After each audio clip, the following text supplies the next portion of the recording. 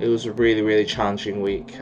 We were tasked to recreate Maker's B&B, but with Rails acting as an API serving JSON data for the Angular front end. I have not had the best week.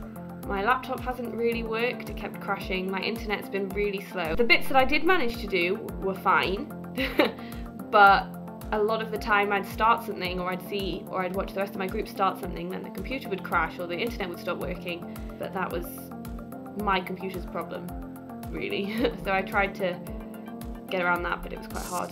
And this week we did another project, so like we'd done back in, I think it was week 6.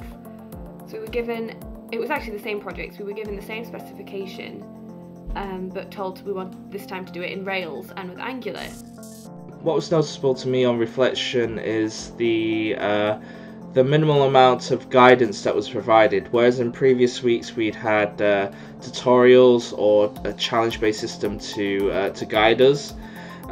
This week we were pretty much left to our own devices, and that involved a lot of problem solving, a lot of research, Googling. So we sort of approached it a similar way at the start, so we sort of broke it down into user stories and tried to figure out how we'd want to approach it. But we struggled quite a bit with getting it set up and getting it working and sorting out the tests. I did feel that I spent a lot of time researching and fixing things, and I feel that my problem solving skills and my competency with Angular especially took a huge leap this week, so I'm really thankful for that.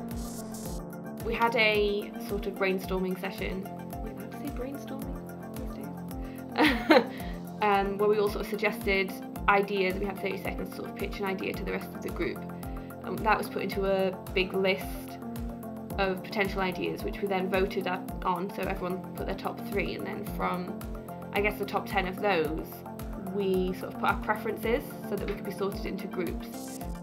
We came up with a good number of different projects, some wacky ideas thrown in, some quite good ideas, some totally unviable in the real world, but we had fun doing that, so that was a good thing. There are quite a good few projects which I'm interested in working on.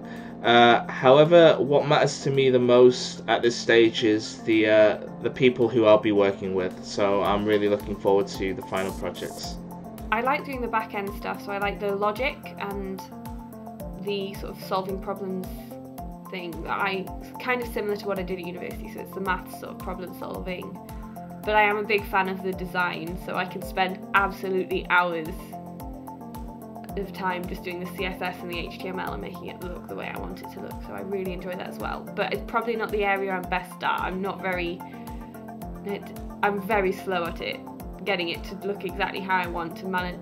It takes me a while to figure out what sort of words and commands it needs, but that's definitely what I enjoy.